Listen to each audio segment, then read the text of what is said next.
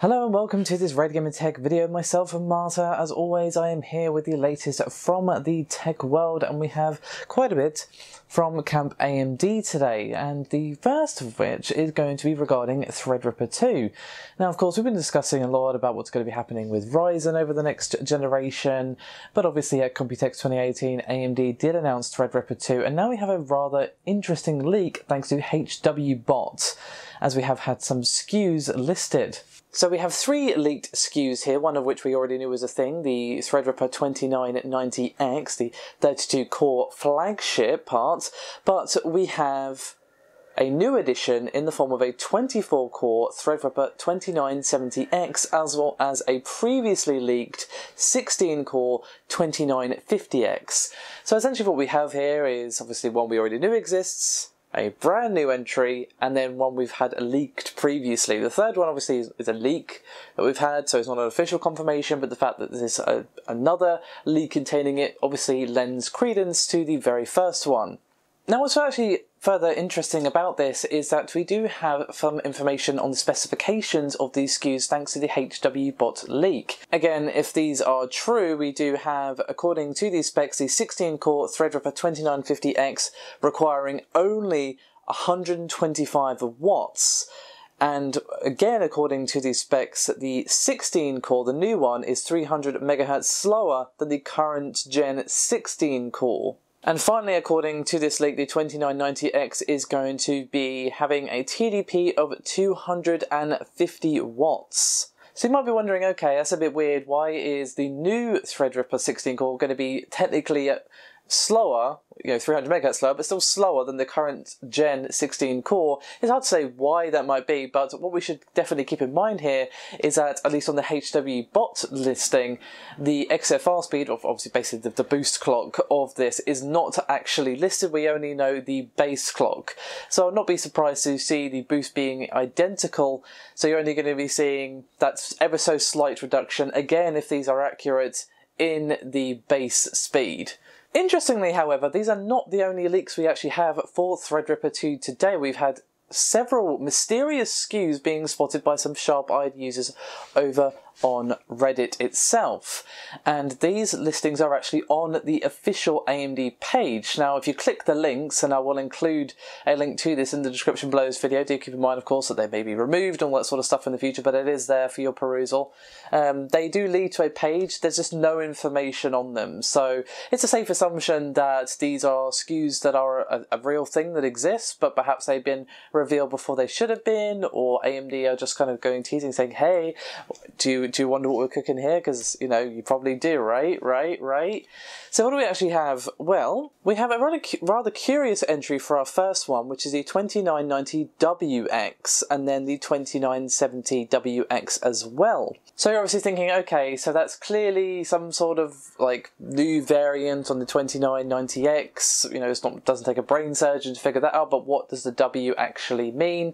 There's theories floating around that it could be a water-cooled variant, and that would actually make the most sense, and obviously that would apply to the second one as well. But those aren't the only SKUs we actually have being posted by AMD, as we also see the 2950X and 2920X being listed as well. So the W thing with the previous SKUs is pure speculation. It just is worth mentioning because it does make sense. It could be sort of like, hey, here's a water-cooled version, or maybe it could be like a souped-up version. We just don't know. It could even be a mistake. That's also possible. But I definitely think it's going to be some sort of variant, and water-cooled again would make sense, but that is pure speculation. For all I know, it means we'll give you free cookies when you buy this one. Obviously, that's not what it means. I'm just saying it could literally mean anything, and it's really hard to say. Just trying to go with what would be logical.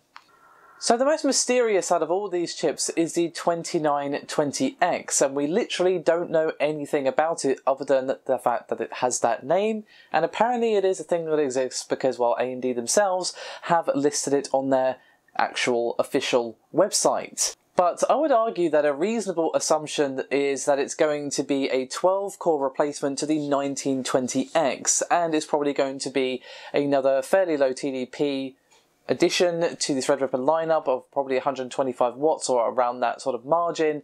That would make sense for this particular entry into the Threadripper SKU lineup. would also kind of line up with its naming convention. I don't actually mean to make that link there with the wordplay, so do forgive me. But yeah, that would make sense, but of course, for all I know, it's not that at all.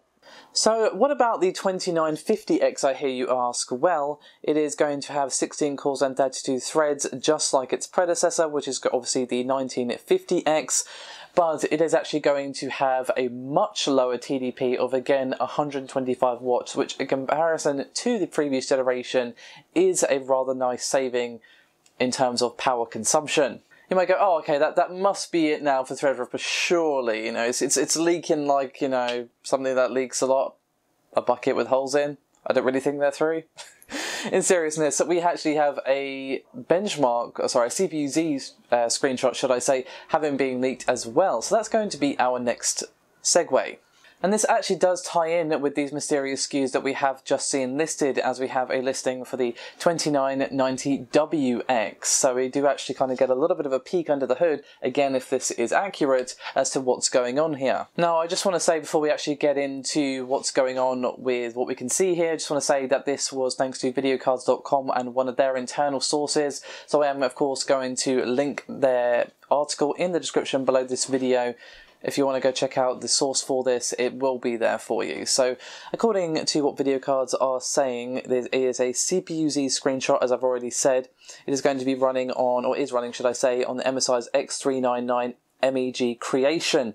And the source is claiming that the chip shown in the screenshot was provided by AMD, so it's a fairly safe assumption that it's an early review sample, engineering sample, or something of that nature given to this person. And again, the screenshot showcases, according to the source, a boost of 4.1 GHz in precision boost mode for the 2990WX. Unfortunately, the source did not have anything to say as to what the W might mean. So what do we actually see in the CPUZ screenshot? Well, it will be showing on screen. It has a lot of interesting information, which I've pretty much already gone through in terms of the core speed and all that sort of stuff.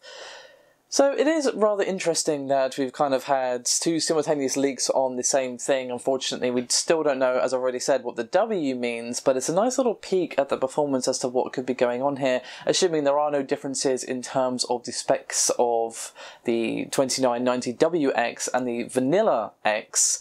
We are also, of course, getting a look at the X as well, but again, that is based on that assumption. So for our final topic, we're actually going to move away from Camp AMD and to something mobile related, as we have something regarding Qualcomm and Snapdragon. And according to this report, the Snapdragon 855 actually entered mass production around June, which, as you may or may not recall, is around the same sort of time that TSMC actually entered mass production for its 7nm node. Now, this report comes to us thanks to a Roland Quant, or Quaint, I'm not actually sure on the pronunciation there, to be honest with you, who is of Win Future. And according to him, they are, that being Qualcomm, looking to upgrade the high-end Snapdragon 855. And of course, the timing definitely raises an eyebrow. It definitely makes you wonder if Qualcomm are actually going to be using the 7nm node for this particular chip. Now, as you may or may not recall, the Snapdragon 855 is actually intended for products coming out in 2019, so it does definitely raise a question mark as to why they're actually entering mass production for these chips so soon. And again, that does kind of tie into the sort of question as to whether or not they're going to be using 7nm, but of course there are other possibilities. And the more realistic one is that it's going to be something along the lines of the Snapdragon 821. And for those of you who keep your ears to the ground for anything mobile, will recall that the 821 did not make a process jump, but it did make sure that Google was the first OEM to have its hands on it. According to Roland's information, and again he has been fairly active and accurate when it comes to this sort of thing in the past, we are going to be seeing the 855 being Qualcomm's very first 7nm chip. But rather curiously, he also says that it's not going to have 5G. So they're going to make this fairly significant step forward onto 7nm and then not have 5G as well. It's all a little bit strange and all, of course, based on reports. So take it with, excuse me, a pinch of salt. Especially because this does not really line up with how they normally do things in terms of their production schedules and all that sort of thing. Now, it could be that, someone like Google or whoever has, give them a incentive to change things up a little bit, or perhaps things are going better than they expected in terms of actually getting the 7nm node where they want it to in their devices. It's really hard to say as if this report is true as to why they've broken away from their normal schedule, but the fact that it is outside of the norm for them does kind of add another sort of mark in the "this isn't true" column. But again, with all rumours and reports, because there's so much going on here, there could be one nugget of true information here. Perhaps that's 7nm, perhaps it isn't. Or it could be 5G for all we know, and the rest is either incorrect or outdated or what have you. So we should definitely take the whole thing with a pinch of salt, but I would be surprised to see one thing turn out to be true and the rest is false based on old information or whatever it happens to be. So that's me pretty much done for this video. Thank you very much for watching. I just want to apologise now, really, for my voice, as I was a little bit croaky.